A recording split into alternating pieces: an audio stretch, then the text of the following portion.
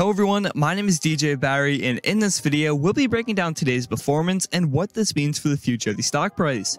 And with an exciting week ahead of us, this could be our last chance to buy in before we see the stock price absolutely skyrocket.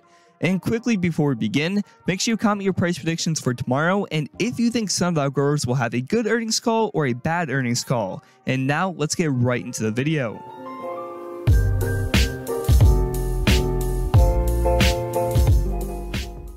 So speaking of that earnings call, on March 29th in the after hours, SNDL growers will be sharing their financial results for the fourth quarter of 2021. And with quarter 3 being an incredible quarter for the company, and with them reporting a profit for the first time ever, we have high hopes for this earnings call, and there's a solid chance we can see SNDL growers once again beat expectations. And of course, if we do, that'll make the stock price explode even more. And make sure you guys subscribe and turn on post notifications because on Sunday, I'll be making a video where I break down everything we can expect to see and some other things we need to look out for during this earnings call. But of course, as I mentioned at the beginning of this video and in my last video, we have an exciting week ahead of us because leading up to the earnings call, we have multiple catalysts that could help the stock price rise even more. And these catalysts include SNDL growers officially completing their acquisition of Alcana, and the set date is March 30th, but both companies have said they expect the deal to officially close before this date. And for those who don't already know, SNDL growers was originally supposed to have their earnings call on March 17th, but they moved the date back to March 29th. And I believe they did this because they want to announce their acquisition closing before the earnings call, so this will help the stock price go up even more. And then they release the actual earnings results, which will make the stock price run up even more after it already ran up from the acquisition closing. And this is a genius move because SNDL has until August 8th to get their stock price back above $1 in order to avoid being delisted from the stock market.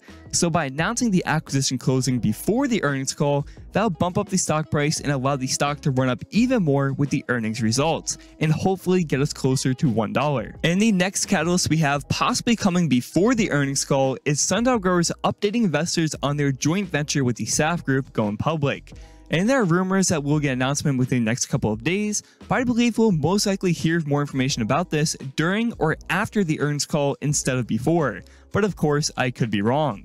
And if SNDL growers does not release an update about this joint venture going public before the earnings call, then expect them to release some sort of information within the next couple of days, because over the last year, they've released some information the week before the earnings call in order to build up anticipation for the actual earnings call. And I expect them to do it again because they have done it for every single earnings call.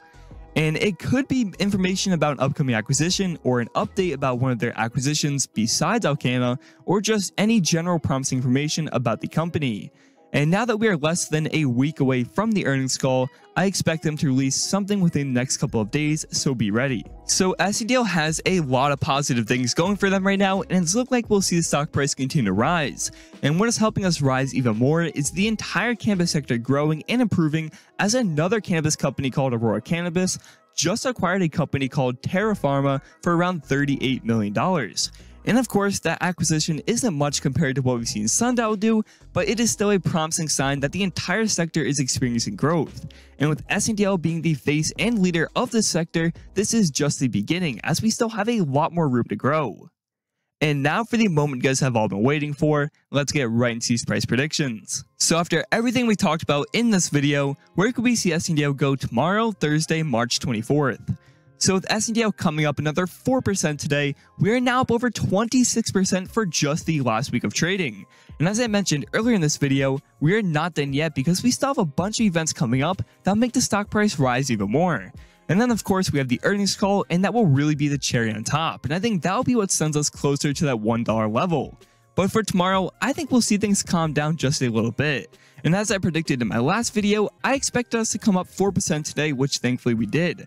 But after 2 days in a row of seeing a lot of green, I think we'll sort of just kick back a little bit and take a day to relax before we go up even more. But obviously, if we get some breaking news from SNDL growers, that will obviously change. But for tomorrow, I expect us to go up about 2% and maintain pretty stable throughout most of the day.